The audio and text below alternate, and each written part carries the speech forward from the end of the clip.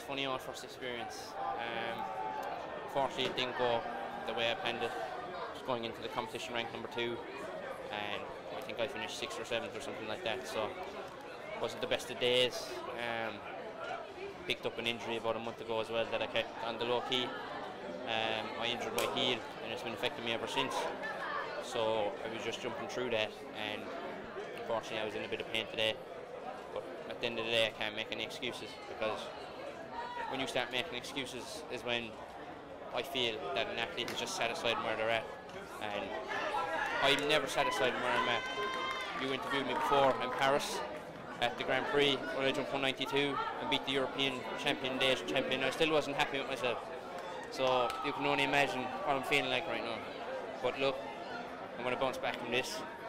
I believe that in these situations it really shows and defines your true character, where you can bounce back and rise above it. So that's what I'm going to do. But for in the meantime, I'm just going to have a little bit of a break, give my heel a bit of rest, hopefully it'll ease up, and look forward to Tokyo next year. Jordan, you're the youngest competitor in the field. You've clearly learned a lot from this experience. Is there anything in particular that you can say will carry you forward and make you a better athlete going towards Tokyo? Yeah, I mean, to be fair, like, I felt that I prepared really well for this competition, so I am really, really disappointed. My run-up was off today.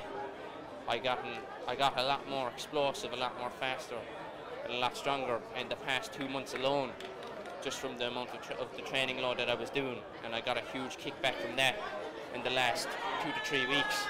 So therefore led to my run-up being off, because I was so much more explosive and faster running towards the bar. So it was a good thing I got more explosive, but a bad thing as well, because it really put off my run-up.